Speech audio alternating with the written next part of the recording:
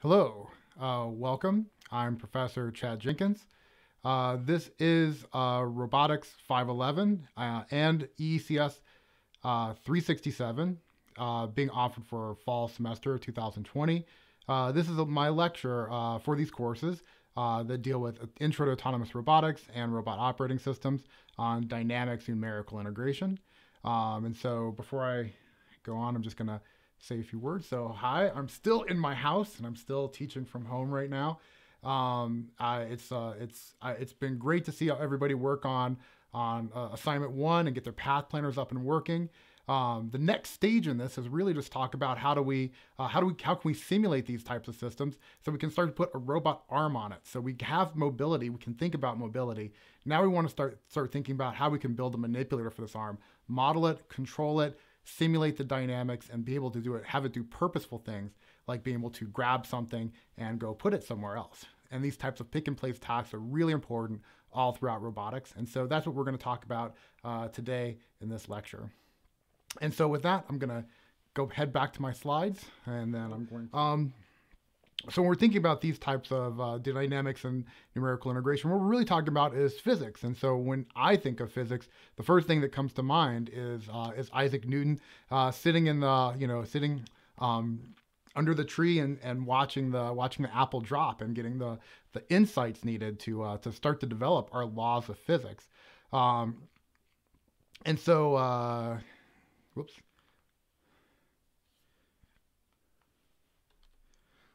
And so for Isaac Newton, this came back in the 1600s, the late 1600s, and developed really the foundation for how we think about physics on sort of in our most practical ways. Although there's other ways of thinking about physics if you think about quantum mechanics or things like that. But it's so pervasive that even kids today, they know the story about Isaac Newton and the apple and how he sort of thought about gravity in these ways. Like everything, the stories that we have don't always match reality. So there's what actually maybe happened with the apple, and I think so when we go from stories to reality, there's always a little bit of an embellishment that happens so that everybody can understand. But what's important for us, and I just share this as an interesting story. But what's important for us is that what he uses, along with ideas that Euler put together, sort of taking Newton's ideas and taking it that much further. That really is what gave us the basis for the simulation tools that we need in order to simulate the actions of robots on various types of systems. And so this is Newton's second law, along with that if we think about it as meant for the translational motion of rigid bodies, and then Euler extended it to think about general rigid body systems. And so that's what we use. So this is the KUKA lightweight arm using the VREP simulator.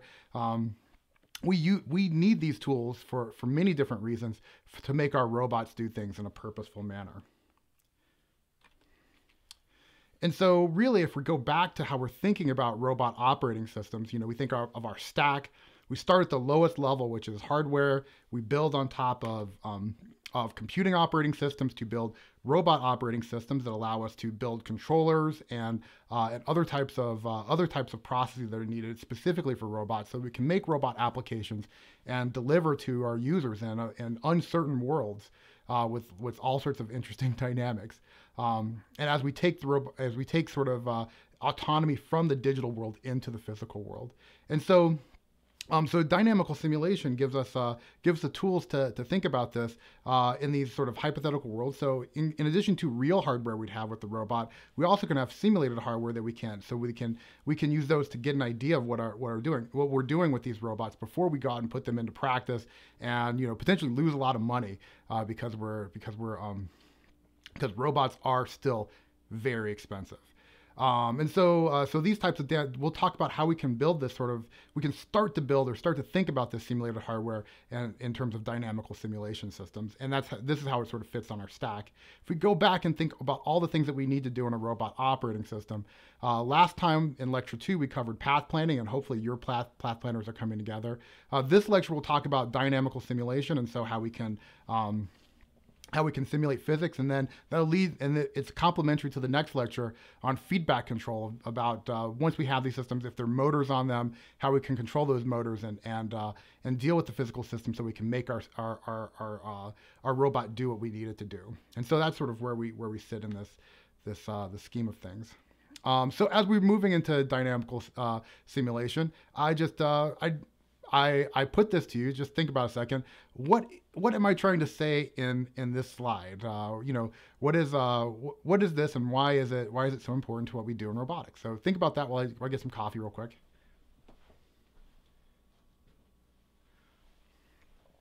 All right.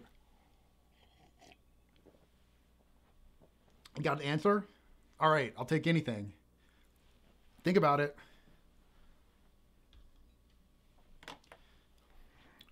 All right.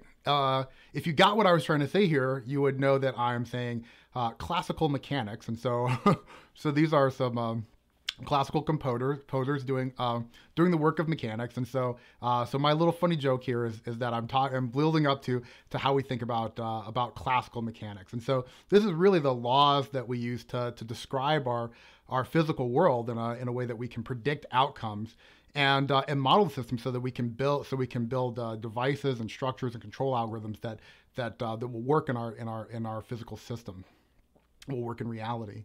And so really this is about the physical laws that describe the action of bodies under action of a system of forces. And this sort of breaks down into two forms, two things that we think about. The first is kinematics. And so kinematics is really how bodies what types of geometry, what types of configuration can they take on. And so this is really thinking about space with respect to the forces. And so and for my body, it's the different types of poses that my body could be in. Similarly, there's the action of forces, which relates to dynamics. And so this is really how does a physical system evolve over time? And so how could the kinematics be impacted by forces and dynamics, and thinking about time explicitly? And so this is sort of governed by things like the Newton's second law, which we sort of all know from high school physics. And so at a high level, this is really, kinematics is really about sort of the geometry of motion. So it expresses the possible range of states, of configurations that a robot could take on. And dynamics is really thinking about, in the space of kinematics, how can the kinematics evolve over time with respect to the laws of physics that have been prescribed for us. And so this is really about, is about evolution over time. And so just to give an example of how these put together, this is from a paper I did with my colleagues Pavel Rotek and Morgan McGuire. This is from about 15 years ago. What you're going to see in black is purely kinematic motion capture data. So that's somebody getting into a rig, having green screen like the one I have behind me, or something like that, and then we capture their motion, but we're only thinking about the kinematics. And somebody has hit me on Slack right now. You may hear a lot of that while we're doing this because I'm at home. And then the other three are dynamically simulated. So we use a physics-based engine. So at this time, this was the Open Dynamics engine, and with that, we can hit these characters with a bunch of different objects. So we're just throwing balls at them, evaluating different control strategies. But you'll see that the one in black doesn't react, especially now when we hit them with something really big. And so really, kinematics is without respect to physics and collision. Dynamical simulation lets us think about that, but we can also use the kinematics as sort of a reference trajectory, at least for our control strategies. So in that regard, let's start with a simple example, just to get our, we'll build up to humanoids at some point, but let's start with the simplest example that we could think about for how we can simulate a system. And that's really our motorized pendulum. So imagine you have a point mass. So it doesn't really have geometry. It's just a particle in space, and it has a mass with it. So it's a pendulum. So that point mass is out there, and it's attached to it's attached to a rigid rod that is of length L, and that rod has no mass to it as well. We're going to assume that this pendulum can swing about an axis, so it can swing about a point only in 1 degree of freedom, and so that the angle that is taken that the pendulum's at with respect to this this axis is theta, and so this is our range of motion. In addition, we're assuming that beyond sort of your standard pendulum, this one actually can produce motor force, and so there's a force, a torque that can be applied to this to the pendulum using this sort of motor that we have there, and so we should note that torque is really an angular force, not a linear force in this case. And then we also have what's called an equation of motion. We'll spend a lot of time during this lecture talking about this equation of motion, which describes the dynamics of our system, which describes how this, what is the, this is essentially what you're seeing right here is F equals ma in angular form for our pendulum that we have here. And so we'll get into that a little bit later. Just in terms of naming words we use in nomenclature, we'll call the pendulum. Everything that you're seeing here is a system. So this describes a pendulum, the type of, it describes the type of system that we're thinking about. It describes the scenario, let's say. And inside of that system, there can be a configuration that's taken on. So you can describe the configuration of the system at any time using the angle theta, which we're calling a degree of freedom. The motor that's here is a control, so we can apply controls to this motor by applying motor force through this torque. And the dynamics of this equation of motion essentially says how the state of the system will evolve over time, given that we have a motor torque and we know the state at any particular moment. And so this is really and this is really what we're gonna use. Let's first talk about defining state and knowing that our state is comprised of what we call degrees of freedom. Degrees of freedom describe the ways that the system can move. In the case of many of our common systems, they have translational, rotational axes for movement about robot joints. And so so if we take our airplane right here, let's say we have an airplane. How many degrees of freedom do you think this airplane may have? Well, think about it for 1 second. I won't go get my coffee this time. All right, you got it? All right, so this airplane has 6 degrees of freedom. And so 3 of those degrees of freedom are translational. So that talks about the XYZ locations about where the airplane could be in space. What point in space it's taking up. In addition, it has three rotational degrees of freedom that describe the orientation of the plane: a roll, a pitch, and a yaw. And so these three angles describe the orientation of the airplane. So we have a 6 degree of freedom system. So but we're not limited to just 6 degree of freedom systems. We could think about, so if we come back to our humanoid, how many humanoids, degrees of freedom are there in a humanoid? Well, there can be many. So if we're just taking this example, this is from the old Georgia Tech animation lab. This is a humanoid character. This is in the lower left. You can see that there was a number of degrees of freedom. There's 1 degree of freedom, let's say in the elbow, maybe 3 degrees of freedom in the waist. So if you're moving around, the neck may have 1, or if it's a really stiff one, maybe 2. And so all of these degrees of freedom together talk about the motions, the types of configurations that humanoid can take on. That also applies for robots such as the PR2, our fetch that we use, any robot that we might want to model and control. These degrees of freedom. So when we think about degrees of freedom in generally, we should note that every robot is going to be comprised of a collection of rigid bodies, and so each rigid body we're going to call a link, and every link in our robot is going to have a coordinate system, and that coordinate system is what we're going to call a frame or coordinate frame. And so joints connect 2 rigid bodies together and prescribe how one body can move with respect to another body. So for instance, if we have a hinge joint in this case, that hinge joint has a rotational axis, and so one of the bodies can rotate with respect to the other body about that axis, and that is going to have 1 rotational degree of freedom. Similarly, there's other types of joints that we can consider, such as the prismatic joint, where you have an axis and one body can translate along that axis with respect to another object. You could also have a ball and socket joint where there's really sort of 3 degrees of freedom, and you can rotate about all of those. And so you could, and so I don't really know how to actuate a ball and socket joint with a motor. There's probably ways to do it, artificial muscles and things like that. But if you think about your human shoulder, that's more of a ball and socket, and we don't have necessarily an electrical motor that sits inside of that. It's actuated by muscles on the outside, and so that ball and socket is really, I think feels more biological to me. But then again, I'm a computer scientist, so. And so we should note that motor force exerts along this degree of freedom to essentially to actually move one body with respect to another body.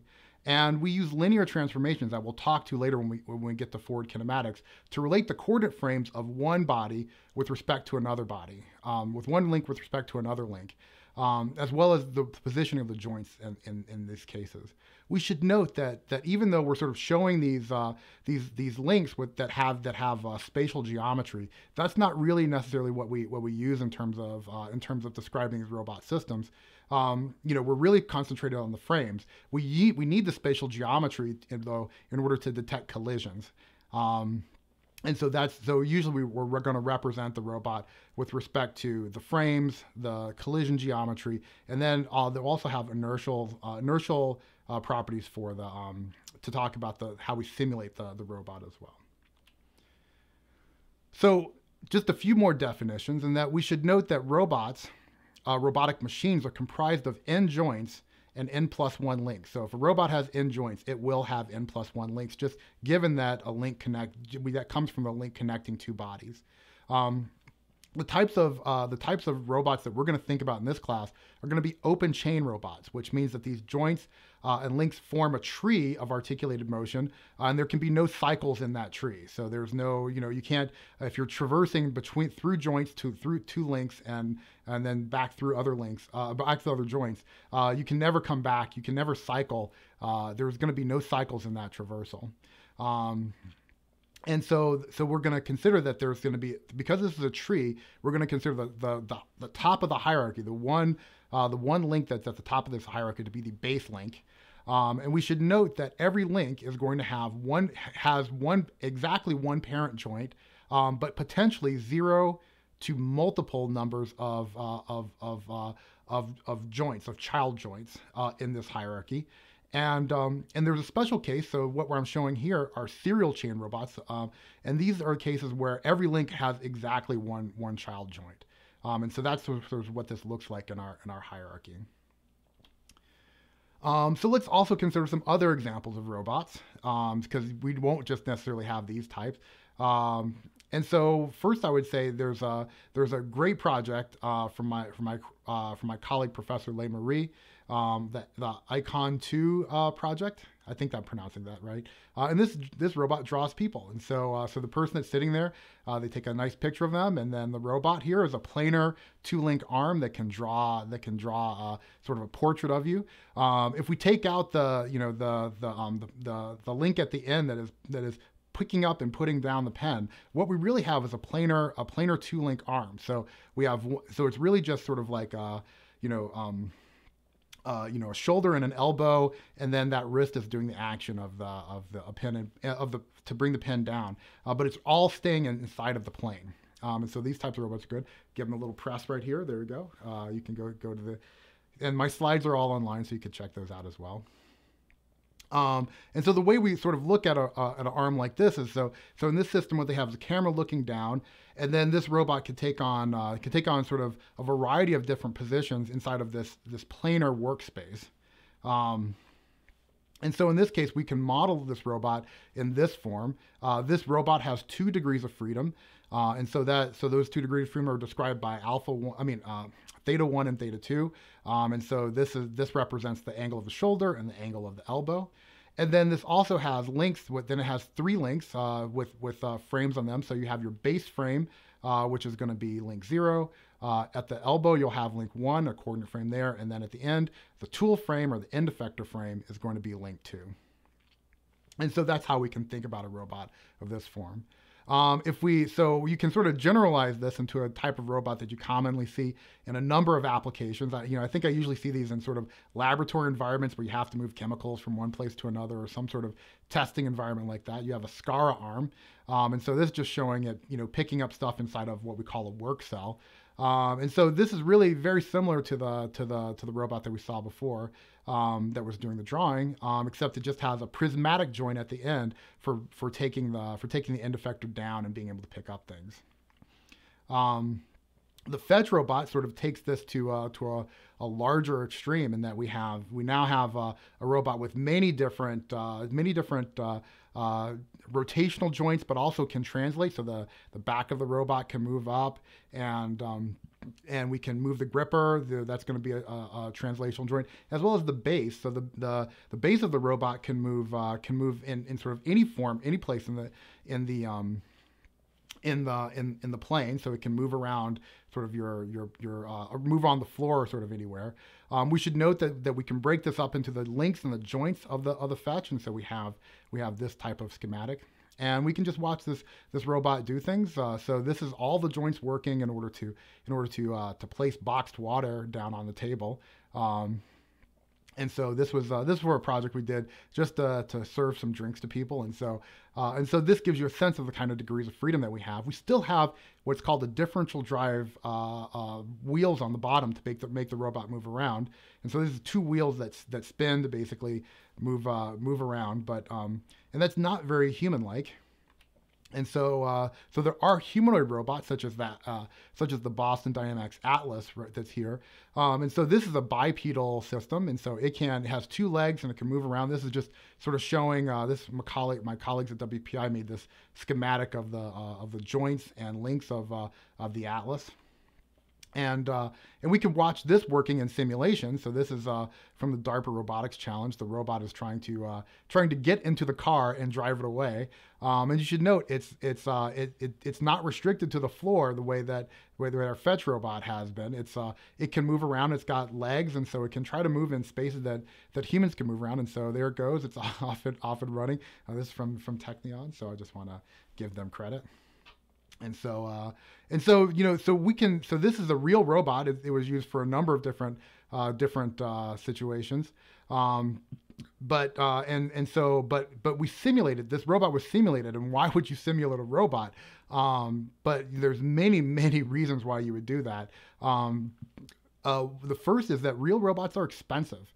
If you write an improper controller or you don't test your controller, that could break this robot. And if you're talking about an Atlas or Fetch, or one of these robots that could cost hundreds of thousands or millions of dollars, you don't want to take those types of chances, because some of these robots are even irreplaceable.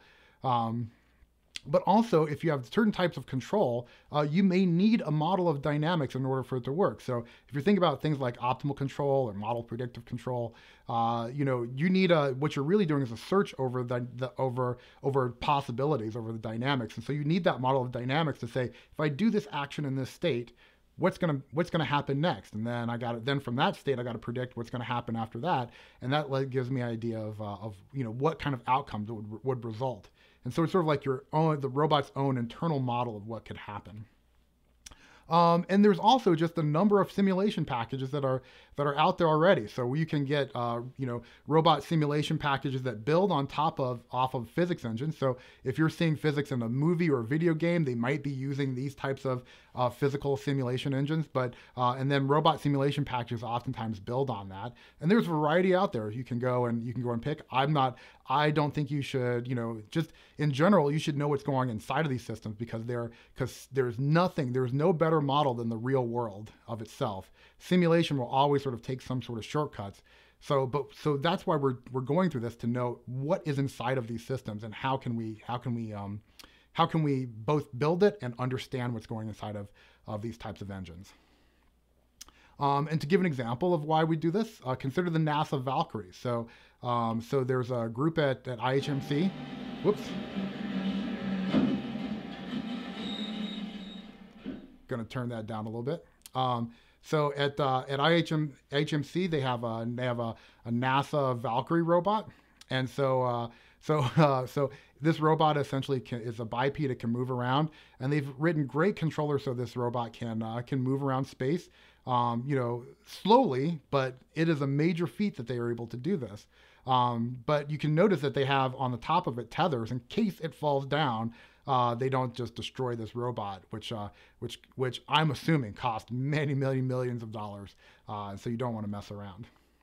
But when you're thinking about that, what you're seeing is the end result of a lot of development. So consider all the testing that they had to do in simulation, which may have looked something like this. And so I grabbed this off of YouTube. And so this is just sort of, this is just sort of showing some examples of test runs that were using using the Valkyrie. And so whenever there's a misstep, or you see it falling, maybe they just start over. And so this is just some funny examples of the robot not necessarily behaving the way that they're hoping, but we do that so we can test. I should also say that I watch a lot of robot videos, and the music choices they have there are really interesting. So just for a brief minute, they said they had the Hovering Sojourn by Dream Theater. I listened to it; it's all right. I just thought one of the comments was interesting that called it alien dubstep. I don't really know what to think about that. I just thought it was entertaining. So we'll move on. And so this gets to the first robot that we're going to model and control, which is the Pendularm. And so the Pendularm is really just a 1 degree of freedom pendulum that's gonna represent our motorized pendulum. And so we're going to simulate the physics of this system. And that's what we're going to talk about, how we do that in this lecture. So how we come up with the equation of motion, and then how do we write a numerical integrator to simulate that motion over time. And then in the next lecture, we'll talk about how we control that using feedback control, in particular, a proportional integral derivative servo. And so when we're thinking about this, if we come back to our motorized pendulum, what we need to do is really start to think about this equation of motion. This is going to be the thing that we really use in order to move this forward. When we look at this equation of motion, we should note that it has a motor torque in it. That is our way to be able to control this type of system. When we think about what that motor torque looks like, the way we generate that is we're given some sort of motor. So this is just a direct current motor that we have here. And I asked one of my first TAs for this course, this is Irina. I said, and Irina's an electrical engineer, and so she knows what she's doing with building circuits. I don't. I'm a computer scientist. I haven't soldered anything in like 25 years. So I said, Irina, could you build me just something that just shows off how we can control a DC motor using a potentiometer what we consider an adjustable resistor, and so that hooks up to a battery. And when we do this, I'll show a video of it, that whenever we decrease the resistance, that will increase the amount of current that flows to the motor and increase the force the force that's being applied, increase the motor torque. Whenever we increase the resistance, that decreases the forces, decreases the current, and that decreased current will produce a smaller force on the motor from the motor. And so this is just me showing it. Turn the volume back up for this. So whenever you hear that high sound, that's when the motor is running fast.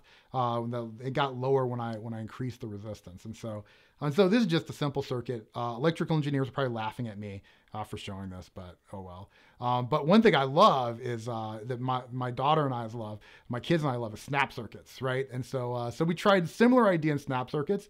We were fortunate they had something like so this is the design that my daughter built. And so we basically built a stepper motor, so you can see that in the snap circuits. So the system is on, you can see the batteries going through. I turned that speaker off because that was annoying. As I decrease the resistance, you can see that the motor spins the fan faster and faster and faster, and that's just allowing more current to flow over the motor. And so that's how our stepper motor works. And so I'll just let this video play out. And so we're effectively, through that adjustment of the resistor, we can adjust the motor. That essentially gives us a motor control mechanism.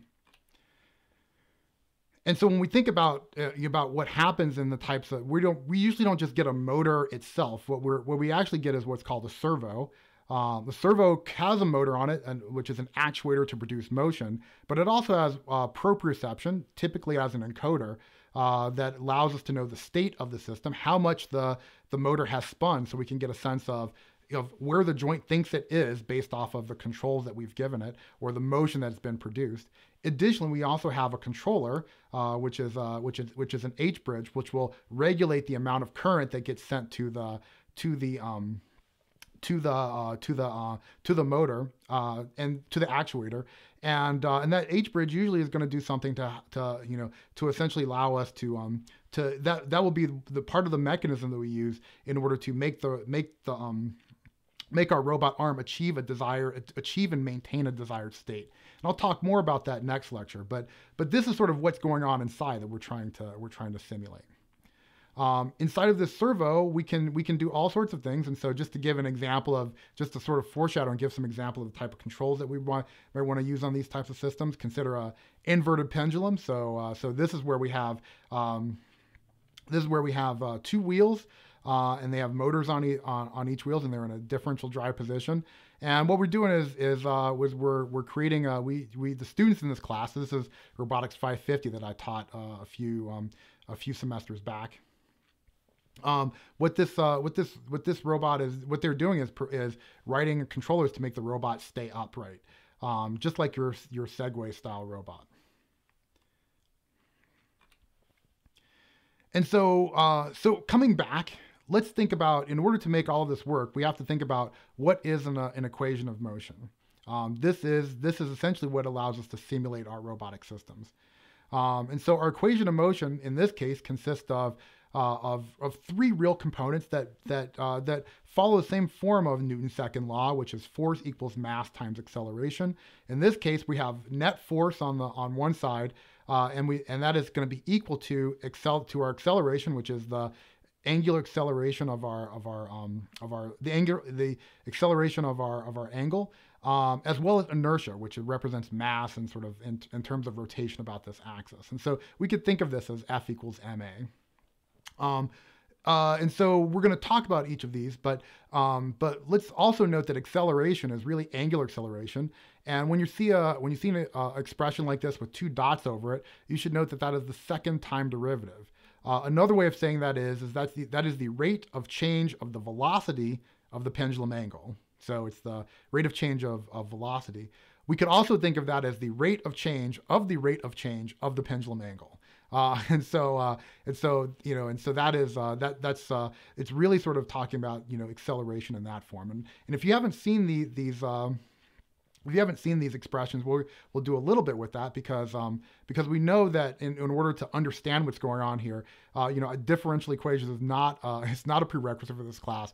We know we have to do a little bit of a mathematical refresher, and so I'm going to do a little bit, so at least we all have some intuitions for what this stuff means. And so when we're thinking about this expression, what that is a derivative. And that we can think of in this expression as the rate of change of the pendulum angle with respect to the variable t for time. And we assume that there is a functional relationship that the angle that their system takes on is a function. There's a function that's dependent on time. And so, but this doesn't have to be for the pendulum angle in time. It could be for anything. It could be any function with respect to any variable. So we consider this to be some random function f with respect to some variable a. And so if we think about what this looks like, so we can consider, let's say that this is, the evolution, so a, is just sort of some function where a could be time or it could be something else. And that's on the x-axis, and on the vertical y-axis is the resulting output of that function. So a comes into the function and the y and what is output shows up on the vertical axis. We can evaluate this function at a point a. So that gives us a point in space. But imagine we could also evaluate a point that's nearby. So let's say we take, along the x-axis, we shift over by h amount, right? And so we could evaluate that point too. If we take that and we draw a line through both of those points, that gives us essentially a rough estimate, approximation of the rate of change of the function at a. And so this is telling us how much is a changing over the sort of duration h. If we make h infinitely, as small as possible without hitting 0, what we're starting to get is the derivative, which is the slope of this line, or the slope of the slope of this line as h gets really small. Essentially, ah gets as close as possible to a without actually touching it. And so that gives us essentially the instantaneous, as close as possible, instantaneous rate of change at a for the rate of change of f as a is for that particular a. We should note that there are different ways of expressing this. So Lagrange has one way, Leibniz has another way, Newton has another way, and so all of these are different ways of thinking about that. And so we should just note that when we're using Newton's notation, that assumes that our independent variable is time. And I should note, just aside, that if you see on the discussion channel, I'm expressing things in LaTeX, this expression that you have here, just a little bit of practice, is how I would use LaTeX to express that. And just note that if I use d dot, I can get double dot, so you might see that as well. And so the same way that we have the rate of change of the first derivative, we can also have a second derivative too. So if we think of sort of plugging in the rate of change for our first derivative into what the rate of change would be over the rate of change, that would be our second derivative, and it could take on this form right here. And so that gives us the double dot. We should also note that if our function is expressed in closed form, that there are certain rules that we could use to find the derivative. That process of finding the derivative is called differentiation. And so we can perform differentiation using rules such as the power rule, the product rule, and the chain rule. They are here for you to look at, or you can go check out your calculus book. I'm not going to go that much deeper into it. We should note also that that integration is the inverse operation of differentiation. So differentiation is about finding the rate of change at a particular point. Integration is finding the sum of all of the sum under a function. So you should think of this as how can we find the area under the curve that's expressed by this function. And so it's sort of the opposite. Instead of change, we're trying to integrate. We're trying to sum. In addition, differential equations addresses differentiation for multiple variables. So let's say we have a function z that depends on x and y as well as time, and that the x and y are also dependent on time independently.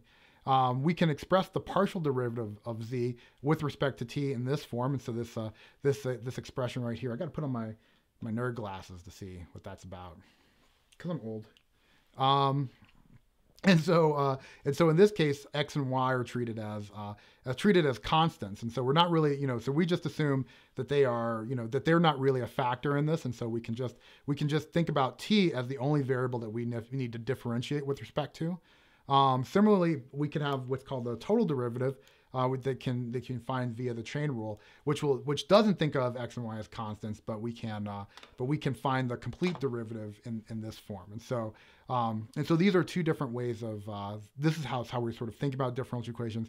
I don't remember if we're going to do any total derivatives, but we will come, at least in this lecture, we'll do a lot of partial derivatives, and I think all throughout the course. Let's not also forget about trig. So great from I took geometry in 10th grade back in the 80s. And so trigonometry is really important. I'm not going to go into it, just to say that JavaScript has some very helpful routines in the math object where you can get the sine, cosine, tangent, as well as the arctangent for some type of trigonometric relationship. And so those are there. You should note that that's in the code. That's provided by JavaScript for you. So let's come back and let's think about this equation of motion and how is this equation of motion derived? Where did this come from, and how did we get this? And so when we're thinking about this, we should ask ourselves, where did this come from? And really, it comes from Lagrangian dynamics. And so I know I'm blocking that, but but we'll have to deal with it. But the Lagrangian basically of a system just basically says if you can express the kinetic energy of the system, and then also express the potential energy of the system, you can take the difference of the kinetic if you subtract away if you take kinetic energy minus the potential energy, that gives you the Lagrangian, and then we can form the equation of motion using this Lagrangian that's expressed here, this formula that says given the Lagrangian we can evaluate these partial derivatives as and another derivative here, setting it equal to the motor torque that's expressed at a particular degree of freedom, and then we can use that to and if we can express this, if we can generate this expression, we can generate that equation of motion. And so just to think about this real quick, putting it together, I would ask, I would have a question. So for our simple pendulum right here, what is the kinetic energy of this particle? Think about it. Or maybe we'll start with this. What is the potential energy of this particle? So think about that real quick. I'm gonna go get and remember high school physics, right? So I'm gonna take my coffee. All right, great. So if you remembered your physics from high school, you note that our kinetic energy for this particle is 1/2 mass times velocity squared. And our potential energy is the mass of this particle times gravity times the height at which this particle is off the ground. And so if we take what we see here and we rearrange it and put it together, we can express the Lagrangian dynamics for our pendulum, where in case of our angle, the kinetic energy is going to be 1/2 the inertia of the system times the velocity times the angular velocity squared. Our potential energy is going to be the mass times gravity, and we express height as the length of the pendulum times 1 minus cosine theta. And then if we take this and we form it into our Lagrangian, we get the expression that we have here. And then if we evaluate it with respect to, if we evaluate that Lagrangian with respect to our equation of motion, then what we get is our equation of motion for the system here. If we can evaluate this expression, and so breaking this down for those of us who have not had calculus or differential equations, let's just go through this step by step. So let's start with taking the partial of the Lagrangian with respect to the angle of our system, just the angle, the position of the angle. So if we take this, we're gonna evaluate this partial derivative. The only variable that we can consider in this case is the angle, the position of the angle. The velocity will be constant. So in that case, what we're going to note is that our first term right here is going to be constant with respect to theta. That will differentiate to 0. And so we should note that when we differentiate this, we only have to consider each term separately, each additive term separately. So this part will go to 0. When we think of the second half, second term, what we're going to get is we're going to note that we have MGL times 1 minus cosine theta. If we distribute that, and then remember our cosine identity for differentiation, we will get the resulting negative MGL sine theta, and that will be our partial derivative with respect to the pendulum angle. Now we're going to consider the partial of the Lagrangian with respect to the angular velocity, the velocity of theta. So now we're going to bring this here. We're going to note that this is equal to this term here. And so again, one of these terms is constant because that is with respect to the angle and not the position of the angle, not the velocity. So that will go to 0. And then when we want to differentiate the first term, got to move my head out of the way. I'm going to try this side. What we'll note is that what we get is the power rule can apply to the first term, and then when we apply that, we get a new expression here. So that essentially will give us that will differentiate to the inertia times our velocity. So note that the 2 comes from the exponent and is multiplied by the multiplied by a constant in front, those 2's just cancel themselves out. And so we end up with that expression right there. We should note that when we want to consider the time derivative of the Lagrangian with respect to the velocity of the partial of the Lagrangian with respect to angular velocity. And we should note that inertia remains constant in this case. And so that means that really that inertia is a constant. And so we can just so our theta when we take the when we differentiate, that theta dot becomes theta dot dot. And so if we take these two ideas and we have those, we put those together, now we have our two terms for our equation of motion, and we put them together, and that gives us our equation of motion. And so that equation of motion now is directly what we can use to represent. And so that is how we derive this. But we need one more thing to make this nice, because having that inertia out there is just no fun.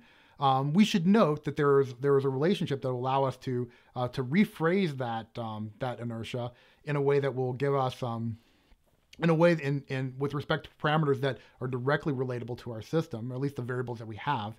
And that's the parallel axis theorem. And that specifies that when you have a mass that rotates about some axis, that the inertia of that mass grows quadratically as the mass moves away from the axis. And so to give some insight about what this looks like, consider a figure skater, right?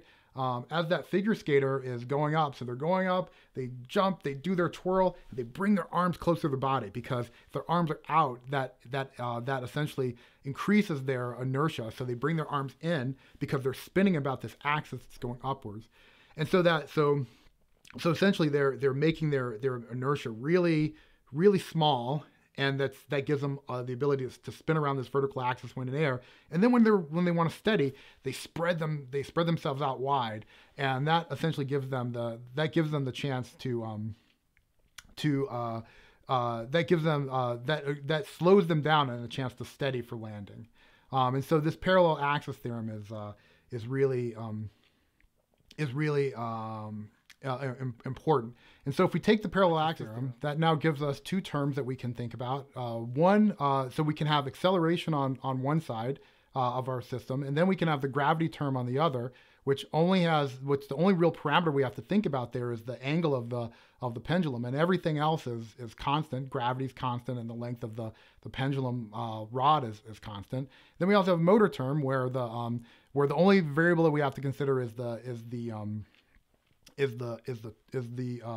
motor torque, and then the mass and the length of the pendulum rod are going to be held constant over time. And so if we have this, then we can try to think about how this would evolve over time, and that's where this comes in, which is our numerical integration. And so that numerical integration essentially allows us to configure that for any moment in time, update our system with respect to some change. Does anybody know what this is? I'm going to give you a hint. Any guesses on what this is? If you don't know, here let's try something. Here, I'll give you something to even give even more of a hint. The problem is when the capsule moves from an elliptical orbit to a parabolic orbit. There's no mathematical formula for that. Because we can calculate launch and landing, but without this conversion, the capsule stays in orbit. We can't bring it back home. Maybe we've been thinking about this all wrong. How's that? Maybe it's not new math at all. It could be old math. Something that looks at the problem numerically and not theoretically. Math is always dependable. For you, it is.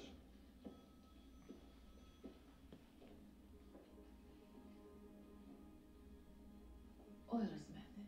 Euler's method. Yes. But that's ancient. But it works. It works numerically.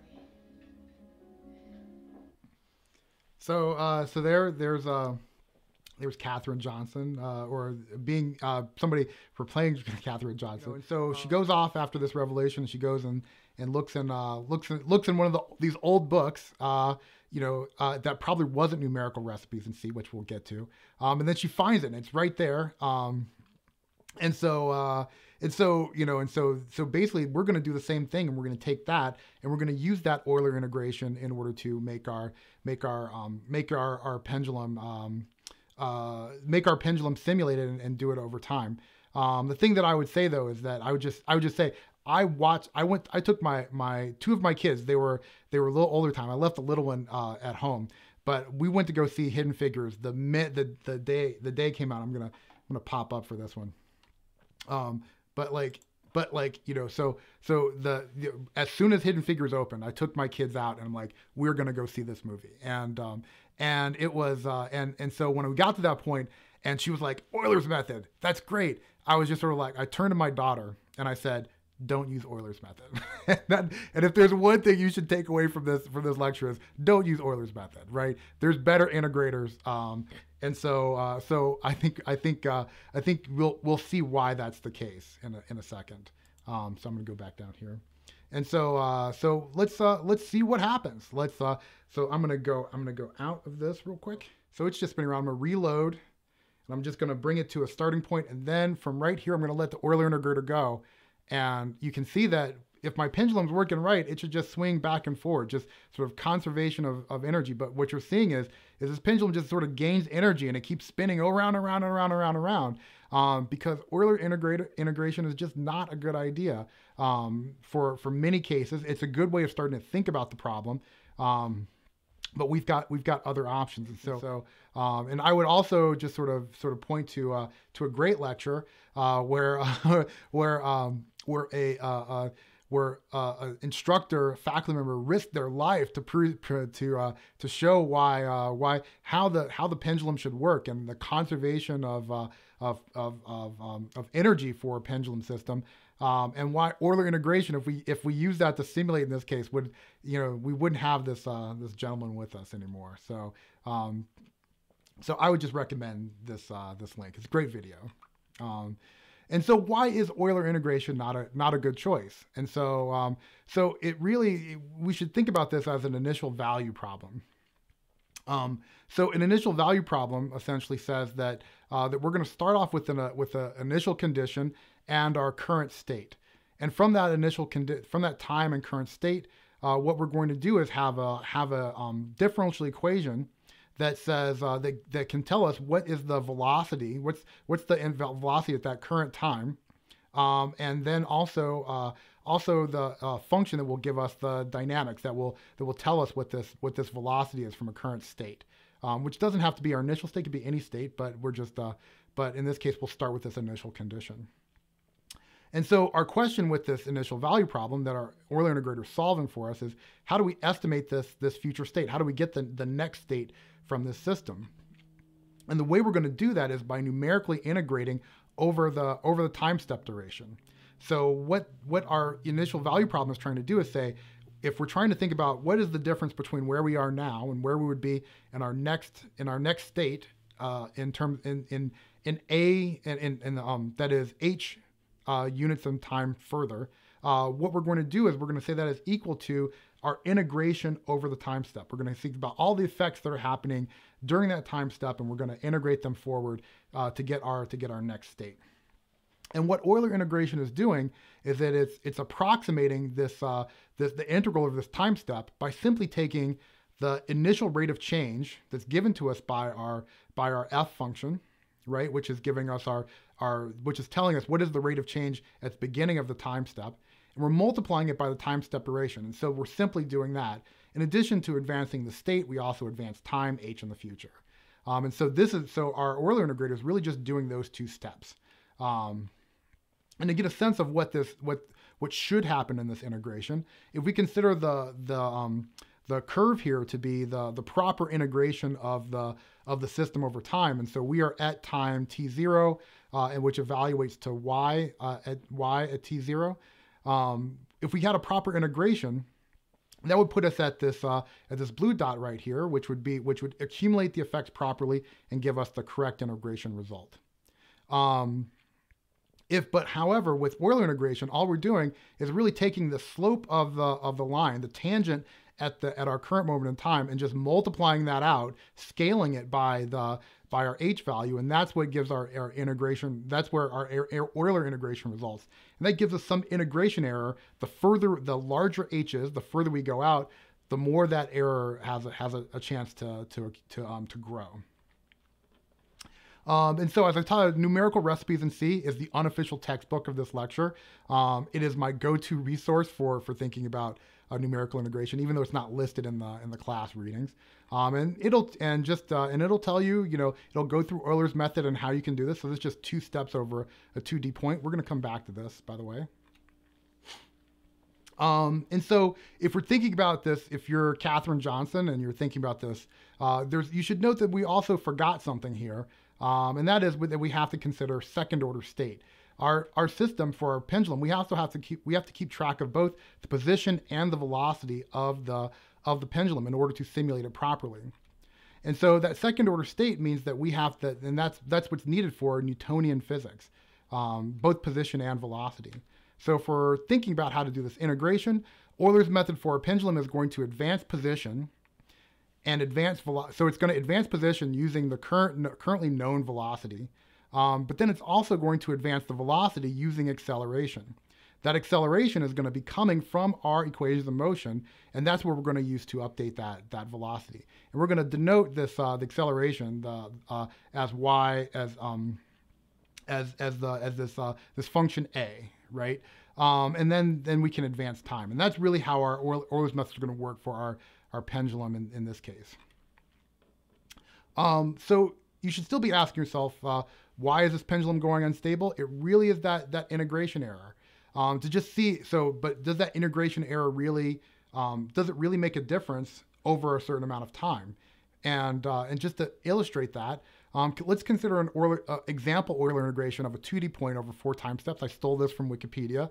So if we're starting from y0, and so this is just sort of, the blue is the true evolution of state and red is the Euler integration.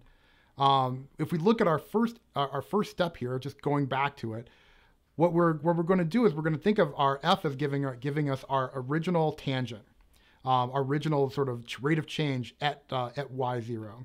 We're going to scale that by the time step, and then we're going to extend that out. We're going to add that to our, that vector then gets added to our initial state y0, and that gets us all the way to y1. And then from that, we have some integration error that occurs, as we've said before. But now when we take that integration error and we place it with respect to our trajectory, and then we do this integration, then we do this Euler integration over multiple time steps at for time 2, time 3, and time 4, all of this error accumulates into this larger integration error, and that adds up. That can add up pretty quickly to lead us to our system, to our integration of the equation of motion diverging from the true dynamical behavior. And so there's many things that we could do to improve this, but 2 of those really come to mind directly. And so there's 2 options. You can pause here if you want to see what they are. But the simple thing, one thing that you could do if you don't mind waiting for a long time, is you could reduce the time step. Our error becomes greater when we're trying to take longer steps over a longer horizon. If we reduce that time step, then we can essentially not introduce this such great error. But that will take more time, and that's not going to make there are other options that we could do. Another one is to use a better integrator. And so for that, I would recommend us thinking about Verlet integration as one possibility. Our Verlet integrator is going to essentially is going to use an interesting idea to advance our position using this formula right here. And so this formula essentially gives us a way of advancing position based off of the current state of our system. Where this comes from is essentially a very interesting idea, just a clever bit of mathematics, and that what we can do is if we think about our acceleration at a particular time as being at a particular time n, being approximated by breaking it down into approximated in terms of a breakdown of velocities, and then taking those velocities and approximating by breaking those down into positions. Once we have this expression, we can do a little bit of algebra and come up with this this interesting expression right here, which we can then, if we relate it back, we can consider approximately equal to our original acceleration with some order error that's introduced. If that error is not too great, we can then infer that, and then if we set a equal to this expression we have at the bottom, then we can essentially solve for our next state. And that gives us what we have for our Verlet integrator. So if we take that Verlet integrator, we just have to know that we need to initialize, because this integrator essentially assumes that we know not just the current step, but also the next step, and then we use that to get the step after that. Or we could think of it as taking the current step with the previous step, or current state with the previous state, and using that to get the next state. So we need to initialize this first, and then after that we can advance position and over and over again. And so let's just take a look and see what happens. So I'm going to go out. Now our system is started over here, and I'm going to start the Verlet integrator now. And so what you'll note with the Verlet integrator is that it swings back and forth. And really what's happening is that we're introducing no new energy in the system. Energy is preserved. What's happening in this case is that when the pendulum starts, the integration starts at a particular position, it has a particular potential energy. That potential energy dissipates as the pendulum comes down, and is converted fully into kinetic energy when it's at the bottom. That kinetic energy is then transferred into potential energy when it swings to the other side, where you've recovered all that potential energy back.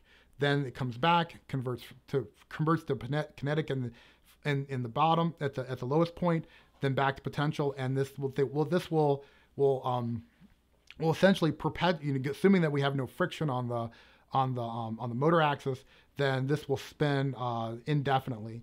And so this really gives us a perpetual motion engine, sort of like Snowpiercer, one of my favorite and most depressing movies I've seen. And I have not watched the TV show. If you're going to tell me anything about the TV show, please don't tell me anything about the TV show. I've only had a chance to watch because there's a lot of stuff going on. I've only got a chance to watch one episode, so don't tell me about it. But really, this is the type of integration behavior that we're expecting to see. So one thing that we should note is that this is only based off of position, the position of the pendulum, and so now is there a way to get velocity from this as well? And so Verlet integration also allows a way for you to include velocity as an optional step, and so you can use this expression to get it. I don't really expect that for this class, but what I do expect that at least the undergraduate, that everybody in this class will be able to do is use a cleaner alternative of this, which is the velocity Verlet integrator. And so what that's going to do is we're going to use our to get our position using the first expression here. We're going to take our to get our next position. We're going to take our current position plus the velocity, the currently stored velocity, maintained velocity times the time step, and we're going to add that to 1/2 the acceleration times the time step squared. In addition, we'll also use our find our velocity by taking our oh my goodness, I made a mistake. Blast. So this should be a velocity right here. I'm gonna go back and fix that. So this is our current velocity. This is our next velocity, and these are our accelerations. So this is our current acceleration, and this is our acceleration after the time step. Now, note, in order for this to work, we have to assume that the acceleration only depends on the current position. So we do have to do our position update first, and then use that new position update this way. We have to use this new position update inside of this acceleration in order to get our velocity update. So we have to note that that's the case, and I'm going to fix that on the slides. That drives me nuts when I make those mistakes. So this is actually correct, and so I need to take a dot out of there. But if we assume that our state of our pendulum is represented by the variable x, and our velocity of our pendulum is represented by v, then we have this expression right here. And I sort of use those interchangeably. And so now we'll go and see what. Now I'm going to reload my page right here. And now I'm going to run Velocity Verlet now. So in this case, Velocity Verlet, same as the Verlet integrator, it preserves energy, converting from potential to kinetic, back to potential, back to kinetic, and we get the equal amplitude oscillation about the center point. And that is really what we're expecting out of this integrator. So we have viable integrators, with Verlet, but really I want to talk about the workhorse that usually we use when we do integration of many different types of systems. And this gets to the Runge-Kutta family of integrators. And so Runge-Kutta really talks about the family of numerical integrators that take this form right here. And so, so I'll let you go read about it. It's not one particular integrator. It's a collection. And that collection of integrators is really expressed by all of these, by essentially these parameters about the integrator, such as B and so forth. And so it sort of breaks out in this form. That's a lot to read, so I'm not gonna do that. But it really expresses these dynamics in this with respect to these parameters. So the Butcher tableau essentially gives you a way of expressing the parameters of all our Runge-Kutta methods. That's a lot to read. I'm going to let you go read about that on Wikipedia, but I want to talk about some of the more interesting instances in terms of inside of the Runge-Kutta space. And so if we think about the order of the Runge-Kutta, different types of systems, that will induce a number of different integrators. If we consider a Runge-Kutta of order 1, essentially that gives us Euler's method. And so I'll let you think about what that might look like, but Runge-Kutta 1 inside this family is Euler's method. A more interesting method is the midpoint method. And so this is one possible Runge-Kutta 2 method. And so these are the parameters for this. And so I'm showing those parameters for this second order system that really is sort of taking tangents at sort of taking two tangents and blending them together equally. What this really looks like, so I think looking at that Butcher tableau is just it could be a little bit much.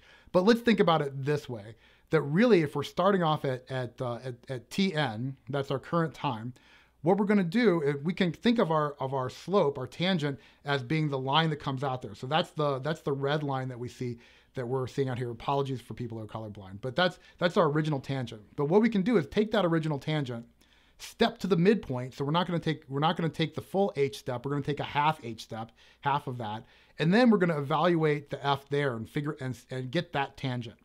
Then we're going to take that tangent, and then we're going to come back. We're going to take that tangent, bring it back to the start, and then step along that tangent to get our final integration. And that midpoint method turns out to work reasonably well. This is just showing this with respect to numerical recipes in C. So instead of taking the big step, it's got the trial midpoints and then steps along those midpoints.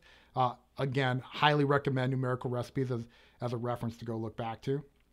And so we can see in this case, so this is just a nice example from that I found online that just shows the difference between Euler and how you can get this big integration error, the midpoint where it actually can get a much better estimate.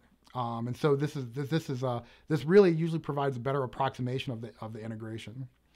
And even midpoint we can improve upon that, and that gets us to sort of the workhorse integrator that we always sort of come to think about, and that is the Runge-Kutta 4 integrator. This integrator really is doing, if you go back to calculus, is integrating Simpson's rule. So if you go back and you look in your calculus book, and you know that your integration problem is a definite integral, so it starts at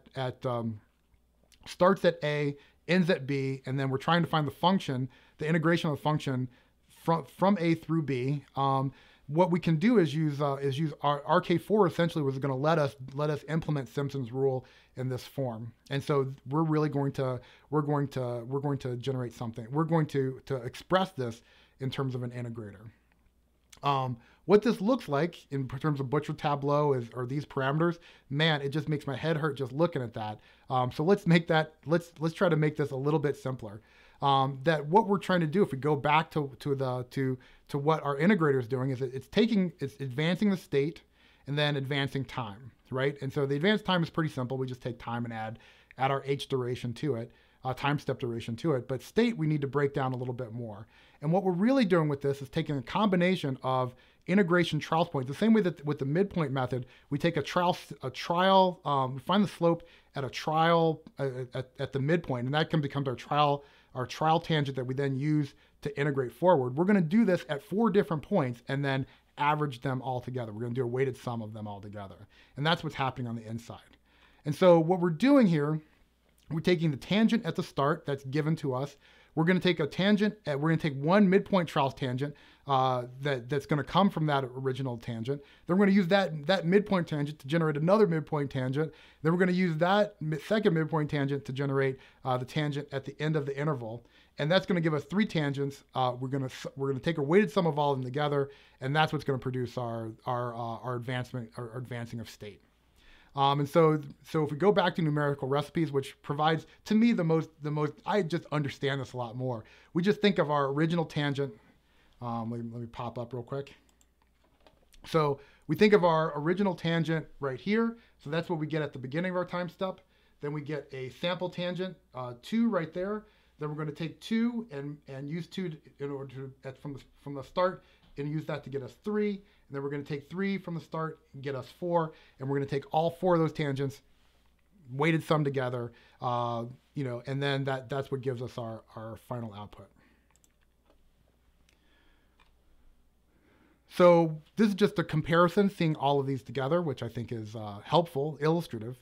But let's turn this into a method. So let's just remember that we have to do this Runge-Kutta both for position and velocity of our state. And so we can essentially say that that's our Euler integrator sort of gives us that to begin with, and that's what we have here. Now we're going to integrate that original tangent to get us to get our position midpoint tangent, or our second trial tangent at this step. We'll also do the same with velocity, noting that we have to use the acceleration given that state. So we have to use our acceleration function. That is going to be our equation of motion that we get here. That gives us our velocity. Now we're going to use that velocity that we have from the trial midpoint to then generate our third tangent for position, and that's what we're going to have here. Note that once we generate that trial step for velocity, then we have to compute the acceleration again in order to get that tangent for the velocity. Then we're going to take our last step towards our last tangent towards the end, and that's going to get us this expression. Noting that we also have to use acceleration at that after that tangent in order to get the velocity at that step. Once we do that, we will take our weighted sum of these velocities to update the position. Based from the butcher tableau, we have the weighted combination right there. And we're also going to do that for the accelerations as well, noting that we have these acceleration properties right here. So really, really what we're doing is we just have to note that what we're using the expressions at the top in order to fill in what we need here at the bottom. So so just think about that as you implement, for the graduate students, as you implement your RK4. So let's just see what happens. So I'm going to start my pendulum again. And now I'm going to run my RK4 3, 2, 1. There we go. And so that's my RK4 running. It should be no surprise, just as the Verlet and the velocity Verlet integrators worked, our RK4 does the same thing. We get equal amplitude oscillation. So given that, let's revisit our. So we should be able to do a 1 degree of freedom robot arm really well. Let's see if we can take this to 2 degrees of freedom. So let's take our planar 2 degree of freedom link arm. and think about what that might look like in reality. And if you take some time to think about it, really what we're talking about is a double pendulum. And so one of my colleagues, John Laird, was nice enough. He bought this on Kickstarter. I was immediately fascinated by this, and I was like, John, you got to let me see this thing. Can we go do a trial with it? And John was nice enough to oblige me. So I'm gonna turn down the volume for this. And so we just took it out, and we literally took it for a spin. And this is what this is the behavior. And so really, there's no motors on this, but you could think of this as a planar two-link arm. And how can we think about the dynamics of the system? You note it's not this nice behavior that we had with the single pendulum. It is a bit more complicated. And so we can kind of see what that would look like for once we get to the equations of motion. So let's ask this question: can we add another link? Can we get a double pendulum? And as you can see, this gets this is not as simple as our equation of motion for the single pendulum. So first thing we have to do is again express and I stole this completely from that URL right there. So you're welcome to go see that.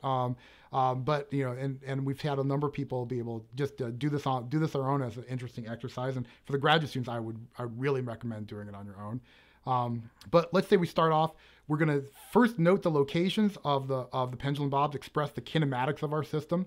Once we do that, we can express both the potential energy and the kinetic energy to then phrase the Lagrangian, which we see here highlighted. Once we have that Lagrangian, so the pendulum bobs are expressed in sort of the Euclidean space. We have to express this, and that's sort of the X and Y locations of pendulum bobs. We need to rephrase that in terms of what that would look like for each of the degrees of freedom, because that's what we care about: the evolution of the alpha values, which will represent our degrees of freedom. And so we have to change this into generalized coordinates. Once we have our Lagrangian expressed in generalized coordinates, we can then express the equation of motion by then taking our Lagrangian, evaluating it with respect to the first degree of freedom. And so we're going to take partials with respect to the position and velocity of only the first degree of freedom. And then that gives us this expression down here.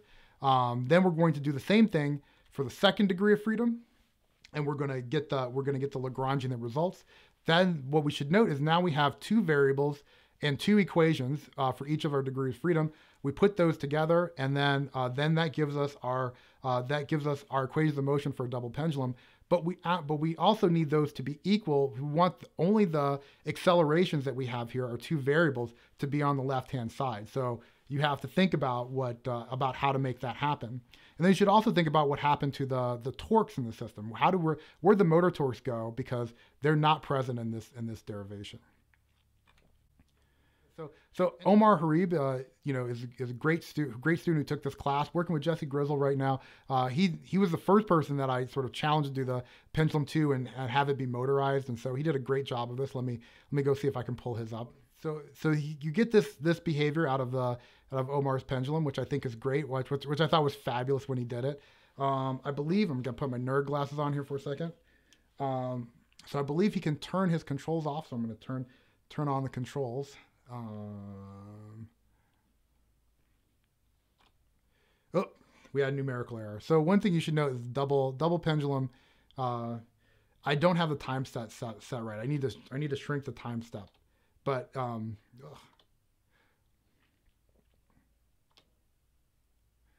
whoops, let's try this again. So this is Omar's pendulum swinging, and so if I turn on the servo, it goes to this position right here. And so now I can change some of the desired angles. So we'll get to this in the next class, but I can change some of these desired angles and then move my robot around, right? So I'm moving the first degree of freedom. Now I'm going to move the second degree of freedom back and forth. And so really I have sort of a 2 degree of freedom, a planar 2-link arm, except it's not just in the plane, it's upright, and I can simulate those dynamics. And if I turn off the servo, it just falls back, and then we have our arm right there. And so this is really cool. It's our beginnings of doing this, but you should note going from the and then it blows up when I turn the servo back on. That time step really does need to get smaller for this system, and so because it's really big time step right now. But the one thing you should note is that going from the single degree of freedom robot arm to the double pendulum, to the 2-link, there's a big step there. And so, so you're going to do this as part of project 2. This is the Pendularm. This may reflect the old code. So, so I think Lizzie Gettle has made some updates, and Gemming has done things too to make it work with the CI grader. So you should just note that this may be a bit different, but what you'll note is that there's going to be places for you to put your integrators. So you'll put each of your integrators there, as well as plunking in the equation of motion. For double pendulum, you're going to have to do a little bit more for those that do this. And so we're gonna move on from there. And so what I'll do is so in our next lecture, we just talked a little bit about with respect to control, with respect to Omar's double pendulum. We're gonna go into more of that next lecture. So we're gonna do control. And so we'll talk about motor control and PID servoing. And so with that, thank you very much. I appreciate your time. So I'm going to go and just say thank you one more time. I appreciate listening. I know this lecture was a little bit long, but I think it really does provide a good basis. And so I appreciate it. Thank you very much.